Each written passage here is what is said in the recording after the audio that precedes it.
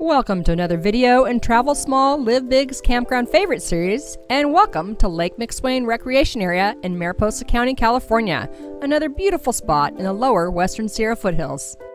I'm editing this video on a very rainy and windy day here in Southern California, and being that we live on a boat, it can be loud. You may hear that in the background.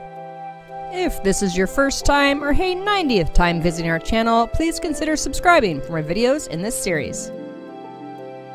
Lake McSwain is about 30 miles northeast of Merced and a bit over 50 miles east of Modesto, and it's actually the after bay for Lake McClure. This lake is just southwest of Lake McClure and was formed by the building of the McSwain Dam on the Merced River. This lake has a speed limit of 10 miles an hour, a definite attraction to us over Lake McClure, as McClure is popular for water skiing, wakeboarding, things like that, and we of course were opting for something a little quieter.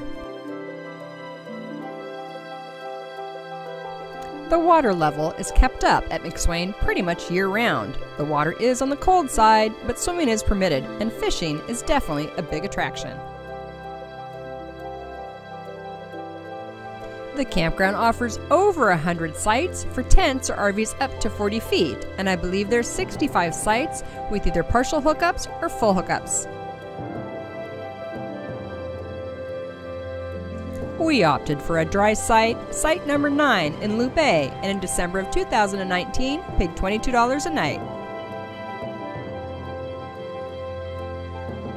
Reservations are accepted online at lakemclure.com.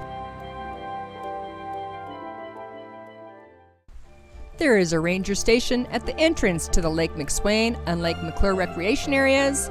The ranger did assign the site, however, we had researched the sites ahead of time, and the lakefront A9 site was our first choice, and yay, we got it.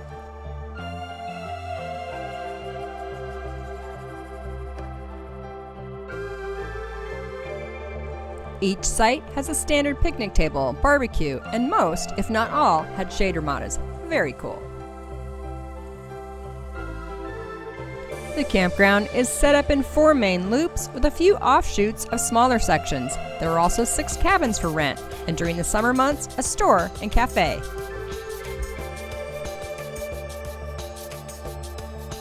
The campground offers drinking water, flush toilets, showers, a boat ramp with a small marina, a play area, and a dump station. Being December, it was a bit chilly at night, and I'm sure it gets pretty hot in the summer.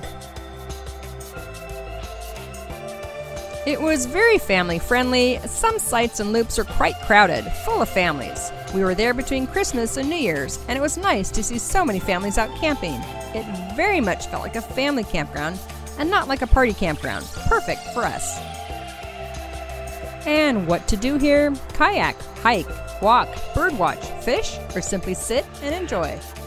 If you've enjoyed this video, give us a thumbs up, subscribe if you haven't already done so, and remember, we like comments, questions, and campground suggestions. Thanks for watching.